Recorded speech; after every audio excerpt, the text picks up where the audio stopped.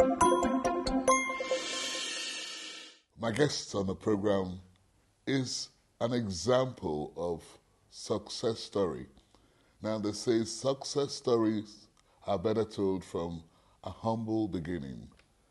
So he had a humble start in life, and coming to the end of it is full of successes.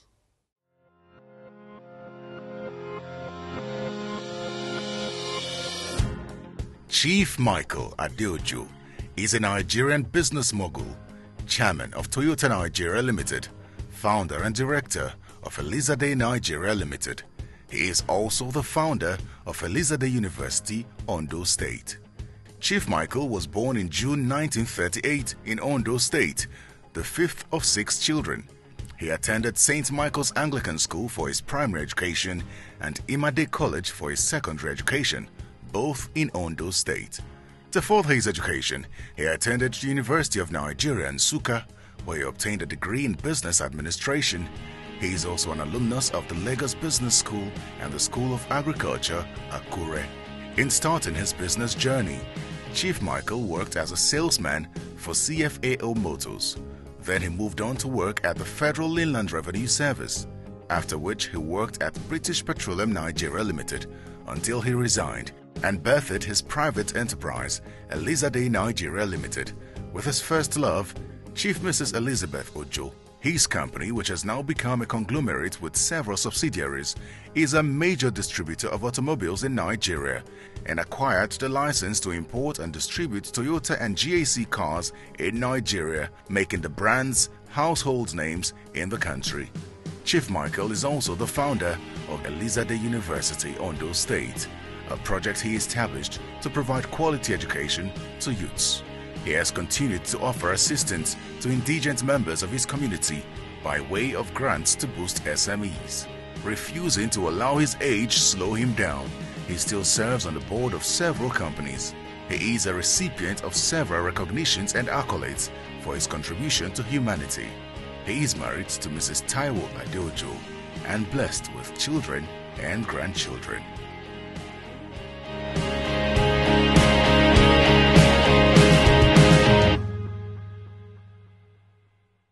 Welcome to the program. Thank you very much. Chief Ade-Ojo, Michael Ade-Ojo. Michael Ade-Ojo. But let's talk about, first of all, a bit about your humble beginning. Yeah? You went to school, up to secondary education. And then you stopped and started working. What happened? Well, actually, I was not to go to school. Really? Yes. My dad's vow was to train one from each of the 3 wives. Okay. And that my first brother, the firstborn of my mother, had taken my mother's turn. So, she could not afford sending me to school. One woman. Yes. So it had to be one person from every woman. That is it. Anyway, you managed to go through the secondary education. Primary, secondary. And then I went to the School of Agriculture. You went to the School of Agriculture, but even then, it seemed to me that, was it after your School of Agriculture that you went into university thinking of becoming a medical doctor? Yeah, in the secondary school, it was my plan, my aim in life, dream. Yes, to be a doctor. Yes. But unfortunately, I didn't study physics, even though it was available in my school, but I was not friend to physics and mathematics. So you were not friends. It's not that you were not told that physics is one of the subjects you needed? There was no. If they had told me earlier, I would have done everything to know physics and math. This is my honest confession to you now. I think since 1980 or thereabouts, I've been seeing that sign Elizade on Ikorodu Road. And I'm just picking up from you now. It is almost 50 years. We didn't start from Ikorodu Road. We only appeared on Ikorodu Road in the 90s. Really? Yes. Okay. That building was opened in 1995. But we started from Ikeja here at, it used to be 97 Awolowo Way. I keep hearing we. We means yourself and your first wife. My wife, yes. Yeah? And then I understand it's a combination of Elizabeth and Ade. That is Very correct. clever. Yes. What did you start with, the business? No, what we are doing is what we started Yes, you're with. still into car business. Yes. You know, and I understand that you have been through different cars before you settled for Toyota. And then you're now Mr. Toyota. Actually, I started with Toyota. You did? When I started my business, I started with Toyota. And what happened was that I was in BP. When I had reasons to leave BP, but I wanted to be sure that I could do something by myself. Because when I was leaving the University of Nigeria, I made up my mind I wouldn't work for more than 10 years for anybody. So it happened that I was transferred to Benin. When I went to Benin, I happened to have performed, to have increased the output of BP sales by 25% within 3 months. And I came back, and the man I took over from in Benin was made my immediate senior. So it was some kind of resistance that pushed me out of BP. And so before I left, I went to RT Briscoe, and I asked for them to allow me to sell their vehicles on commission. And they gladly said, yes, you are not going to get any salary from us. So they agreed. And that's how I took my holiday. And within the 1 month, I was able to sell 40 cars. Where did you learn car sales from? Good. That was CFAO. CFAO was the one that delivered me out of the university by assisting me with scholarship. Really? So, with 2 years scholarship, I was able to finish my studies in the University of Nigeria. And I now decided to work for CFAO to show my gratitude to them. I was there for only 2 years. And what pushed me out of that place was, again, that I felt offended because my manager took my sale. I worked for that sale, but when it came to collecting he took the shine off you. To collect the LPO, he said I mustn't go there, that he himself had to collect it, and that was a person, one man from New Zealand, who was my direct boss.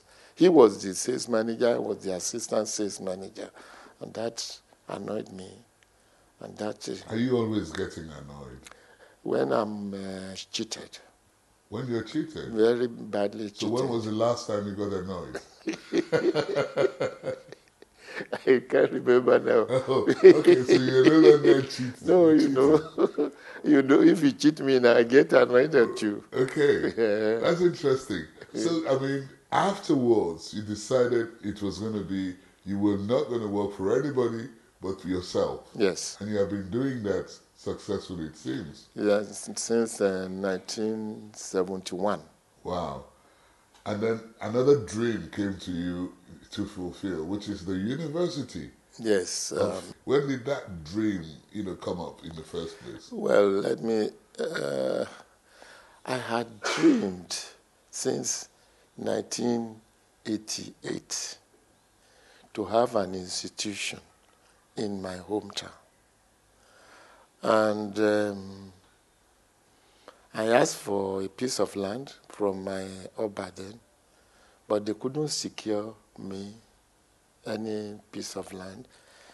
I said I want to build this school. It was to be a secondary school for the community, but that I don't, it's not a venture, but that they must give me the land free of charge. The land will be their contribution, and I will build for free.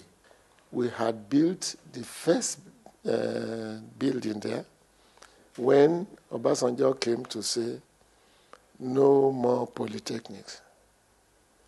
So, again, I had to be pushed off the polytechnic to start the university. You appear like a cat with 9 lives, you know? And when you started the university, I'm sure the Faculty of Sciences would have been an important faculty there. Yes. Because you're not going to let someone fall down on physics and mathematics anymore, will you? Yes, it was. There's something in your book that says you have decided, to part company with poverty.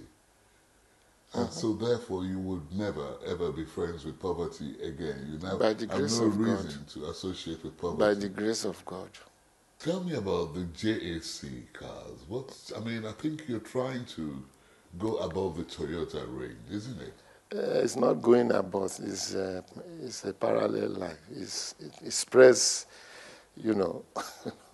widthwise, not one above the other. Your son is in charge of that. Yes. Do you hope to hand over all your business to your son? Is Not- he the one to inherit?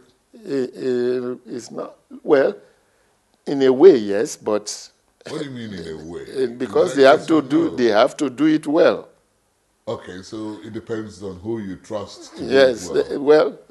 I don't have too many. I only have 2 grown-up boys and 2 Do you grown-up. trust them so far? I trust them, of course. If I don't trust them, I won't give them the responsibility. Okay. What about your wife? Wonderful wife. How is she doing? Very Is beautiful. she treating you well? Very, very well. Will it be better than the first one? Look, I am a very lucky person. I lost one to death. I married another, and this other 2 is as good as the first one. So I count myself a very lucky man in this world. One of the luckiest, I will say. Is it To luck get the 2 women in my life, to get them, and just through the will of God is a wonderful gift. I have no regret with any of my wives. Really? From my second wife. 7 children from your second wife? 6. 6 from your 2 children from her and 4 children. Are you still, in the works? Are you hoping to increase that number? Not even if you want to give me anything. I'm done. Oh, you are? I'm very done. Well, it does not, obviously, it does not, there's no rule to, where you stop or start and all that. You have decided you're done. I'm very done. No. Where is you think can you still work at my age? Pick a question. Okay. This one that is nearest to me, I hope it's 2. Okay.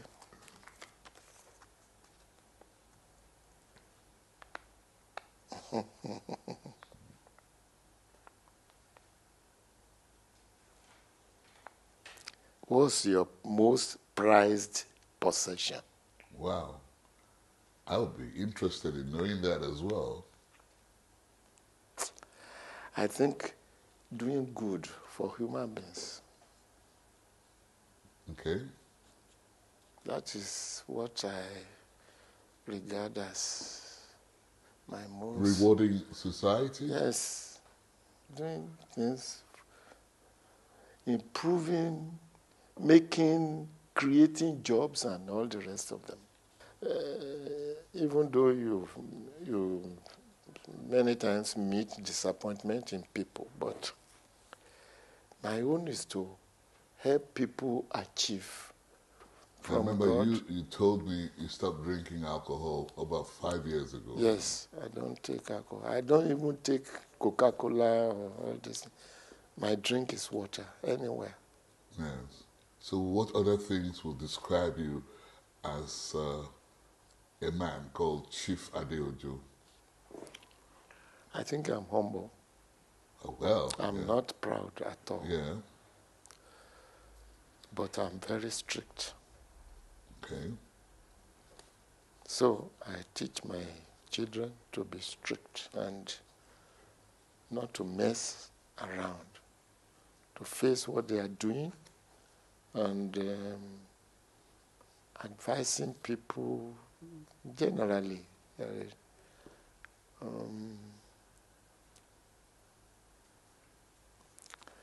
Articles or things, possession, I have them, but it's not that I do everything to get them. Have you ever met President Buhari?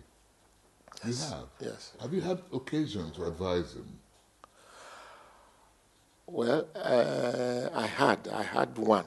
Okay, really? What was it? That was in his first session, 4 years, when I tried to tell him the realities of motor business, what happens in the motor business, and how we can grow it. I went to advise him with my son by my side. In present-day Nigeria, which he still, heads, is it... If you were to advise him again, what would you tell him? I'm not happy with the way Nigeria is going. Because... What are you not happy about? The way people are being killed every day. Yeah. For a country that is blessed, we only need rearrangement. It is my personal belief that we will be better Nigeria if we are into regions, like Western region, Eastern region, as we had before. I think allow everybody to go at his pace. Okay, but and to exploit whatever they have to the fullest. Okay. Will that for you be an improvement? To me, it will be regional. I think that's the best way I can call it. Are you into politics? Never, no. Why not? Why did No, you? I do vote, but I'm not in politics. I was going to ask you, when you were working, was it CFAO Motors? I started with CFAO. But That is after leaving the university. Yes. And, CFAO. was that, when you bought your first car? When I got my first car. When you got your first car, yes. You had no money to buy the first car. No. So you did not buy a car. You owned a car for the first time. Yes. Where did you get it from? From CFAO. Oh, I was the assistant sales manager. So you took one. It's not that I took. Okay, let's go to this third aspect of your life. You have a golf course in Ondo State that is probably, the best in the country. It is adjudged the best. Is adjudged the best in the Yes. country? Why do you think so? It's what golfers say, who have gone through the, you know. You played golf, Yes, or you just built a golf course? I was playing golf before I built it. Oh, okay. You never played golf after you said you had an injury. I started playing golf when I turned 60. So it's for old people. No, So why did you wait till you're 60? no, before you I started didn't playing wait golf? because I didn't know what was golf. It was so. I'm told it's for the rich. Anyway, do you think so? Golfing, people feel is for the rich, but it's not true.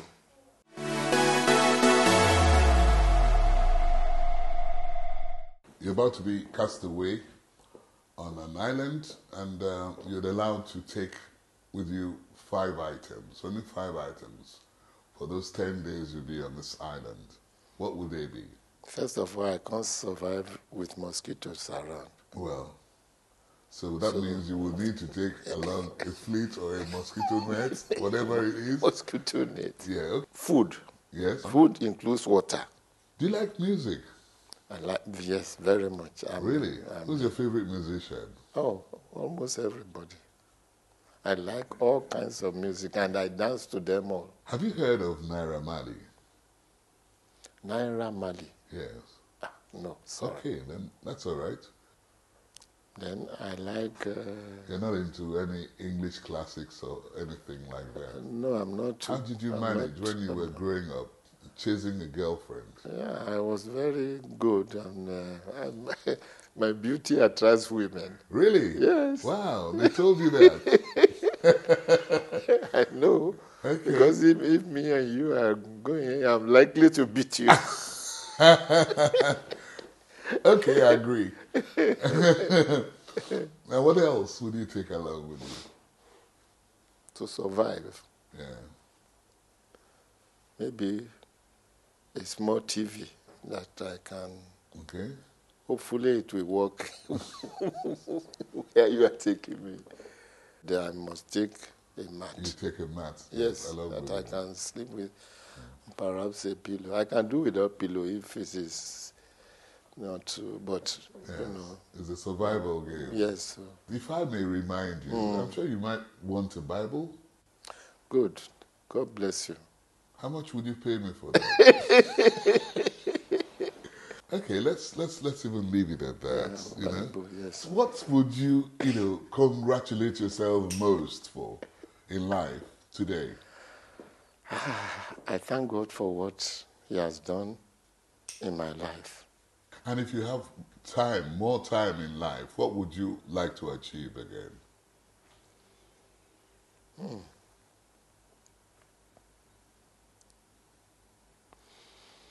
Well, I will want to expand my university. I'm thinking of something if God grants it. I'd like to have a hospital attached to the university. May your wishes be A granted. specialist hospital to either face the eye problems or